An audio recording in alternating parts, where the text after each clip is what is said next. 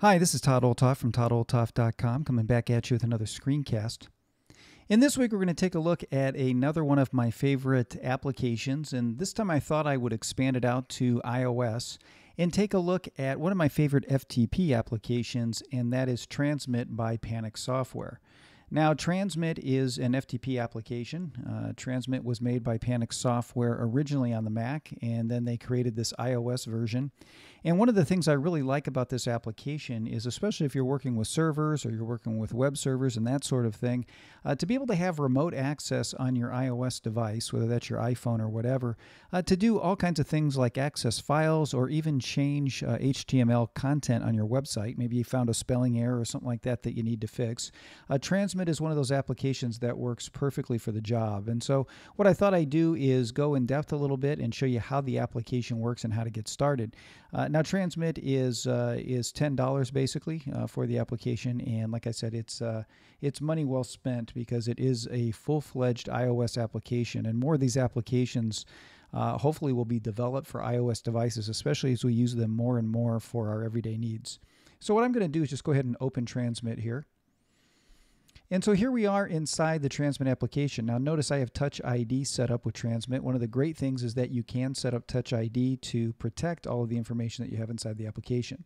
So I'm just going to go ahead and enable that. And here we are in the Transmit interface.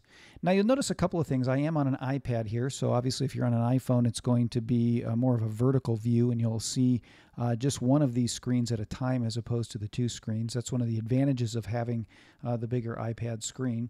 But on the left-hand side is my local documents folder within Transmit, and you can see it says local down there on the bottom.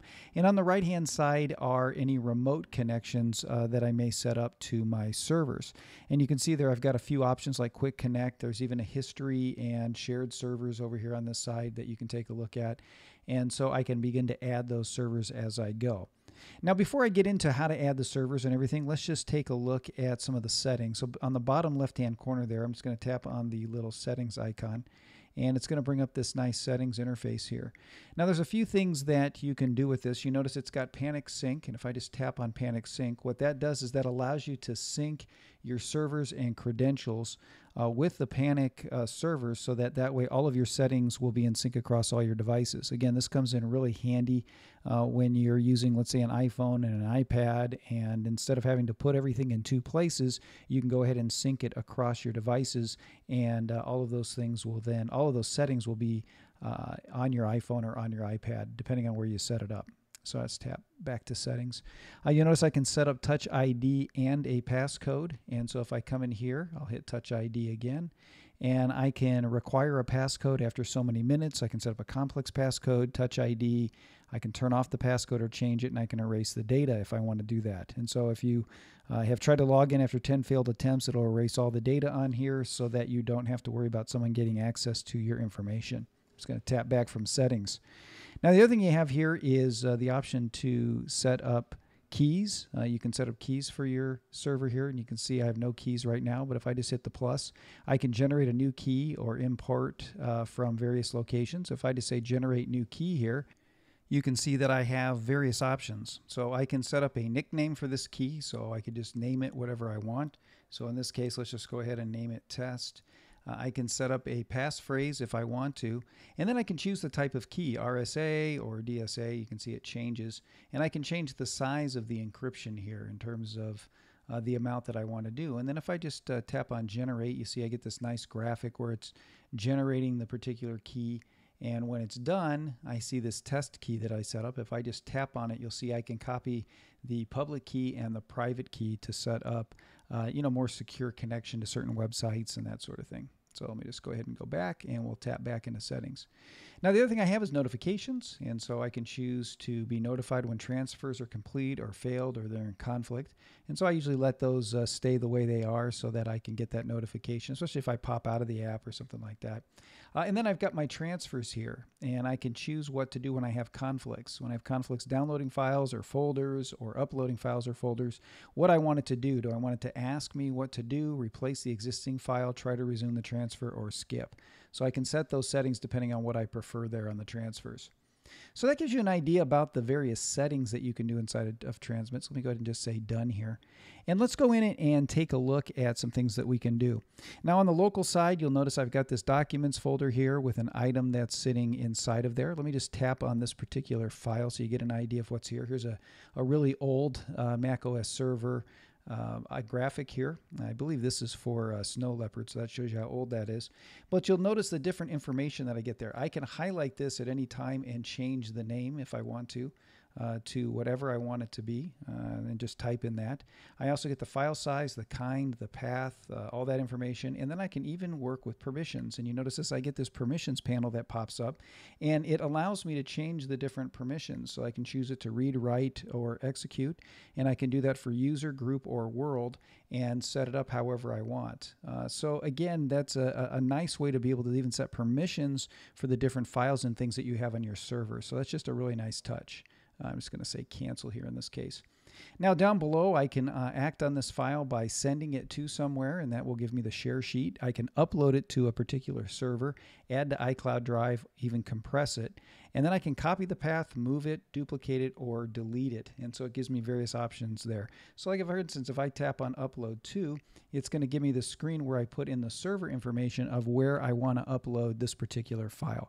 So I can take files and things that are on my computer and upload them or even download them to different locations or even move them around. So let me just go ahead and tap on cancel there. So again, a really nice application. So let's take a look now for a second on the right-hand side. And on the right-hand side there, you'll notice that I've got the server area. And if I just kind of come on this side, let me just pop this down here. You notice I've got the remote area down here that I have. And so let's go ahead and take a look at our remote servers, since many of you may be connecting to your servers using an application like this. So I have a quick connect, I have history, and I have shared servers. And so if I tap on the plus button though, so if I tap quick connect, it's going to take me to a screen where I can put in information on my server, and I can even add it to my existing servers. I can do the same thing by tapping on the plus button at the top and choosing a new server or a new server group. And so what I can do is group servers if I want to by location or type of server. It's just a way to organize the various servers, especially if you've got multiple ones that you're connecting to. I'm just going to go ahead and use the quick connect just to get right in. Now, there are a number of ways that I can connect to a server. You see it says SFTP there, but if I tap on this, I can use SFTP, FTP with implicit SSL, FTP with TLS, SSL, or FTP. And then I can connect by WebDAV via HTTPS, WebDAV by itself, and then they have Amazon S3 and Dream Objects on there as additional cloud connections that you can make through the application. So in this case, what I'm going to do is let's go ahead and just set up a regular server here. And let's just say we're going to connect to our Mac server. Now, in order to connect to your Mac server, you're going to want to use WebDAV via HTTPS. Unless you want to set up the remote connection on your server, or you have the FTP service set up, this would be the way that you would connect if you want to do file sharing using Transmit. So I'm going to go ahead and tap on this WebDAV via HTTPS, and you see it takes me into the screen where I can then start to name the server and put in the port information, the username, and the password that I want to have on there. So let me just go ahead and enter that information real quick here, and I'll show you what it looks like.